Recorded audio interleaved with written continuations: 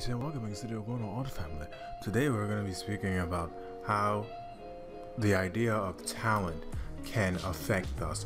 How talent can affect us.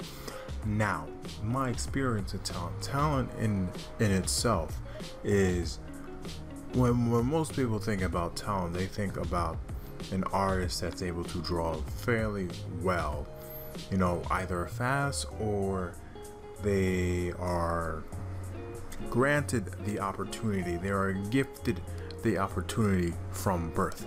So, you know, examples of, you know, child prodigies, for example, you can see child prodigies such as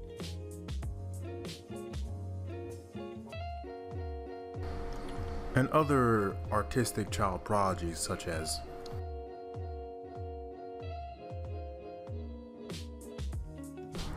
So what I feel is that although they are gifted that opportunity from an early age, you know, I like to think in terms of levels. So, you know, everything is a level system. So even in terms of art. So the child prodigy may start out at level 50 per se. You know, it doesn't mean that, you know, you as an individual not being the prodigy can't achieve level 50 as well. You may start at level 1, but it doesn't mean you won't be able to achieve the level 50 of the child prodigy. And at the same time, there are the people who are able to learn a lot quickly. These are the people that can easily get into the zone or the flow state, and they enjoy the process.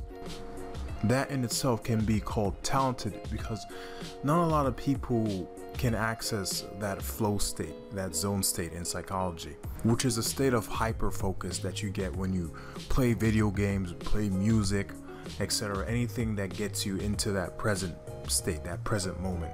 And all in all, I don't feel that it actually matters whether someone is a child prodigy or someone, you know, is talented enough that can, you know, learn faster. It doesn't mean that you can't achieve the same things as the other person. And there are also some psychological, you know, methods that can help you learn faster as well.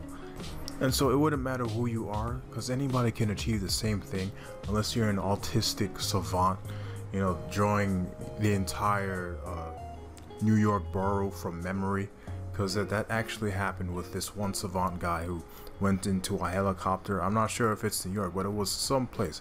This savant dude went into a helicopter and he just observed the entire, he scanned out the entire area. And then after that, when he finished scanned out that entire area, he started drawing the background of that area from memory, which is really incredible and superhuman. And who knows, maybe we also have that kind of capability if we can, you know, tap into our brain power 100%. Tap into that human potential. And that will be the video. Thank you guys for watching. Comment below what you feel about this video, and peace out. Also, there's a bell button. Hit that subscribe button, and there's a bell button right below next to the subscribe button so that you can get notified as to when I upload. And yeah, peace for real.